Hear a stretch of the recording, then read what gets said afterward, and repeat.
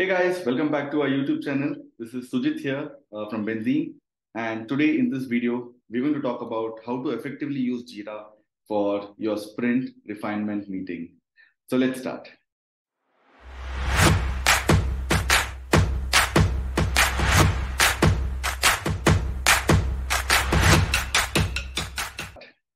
So backlog refinement or a sprint refinement meeting is an optional ceremony according to Scrum Guide, but we recommend strongly to the teams to do it. The intent of backlog refinement meeting is to get ready for the next sprint.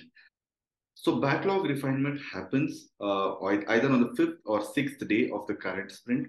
Usually, the teams spend around 1 to 2 hours as a time box for backlog refinement.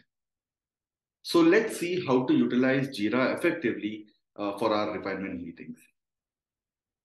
So as I mentioned, the intention of doing backlog refinement is to get ready for the next sprint.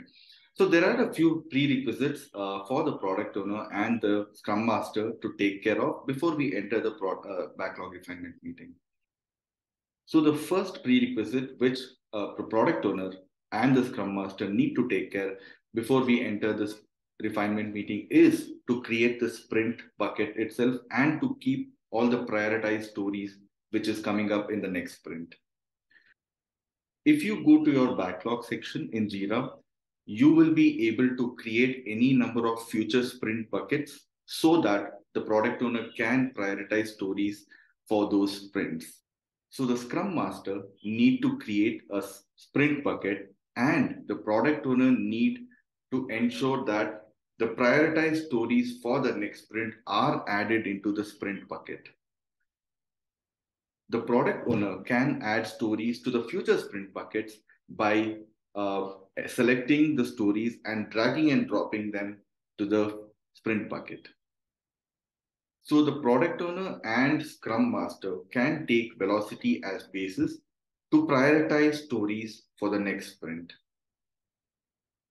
So the second prerequisite which the product owner needs to take care before we enter the refinement is to detail out the stories which are prioritized for the next sprint. What are the few details which need to be added in a story? One is the story description. The second one, acceptance criteria, detailed acceptance criteria, non-functional requirements. And if there are any design assets to be attached in the story, they need to be attached. So the product owner needs to ensure there is enough data and assets for us to initiate the discussion or the conversation in the refinement. So once we have the sprint bucket with all the prioritized story based on the velocity, and we have enough information to start the conversation in the refinement, we are good to start with the refinement itself. So once your refinement starts, the product owner is expected to explain the story, the acceptance criteria, and the functional requirement to the entire team. Take the first story, let the product owner explain the description of the story, what is the acceptance criteria needed in the story, what are the functional requirements in detail to the team. The team also can have a round of discussion in terms of the approach they want to take to deliver the story.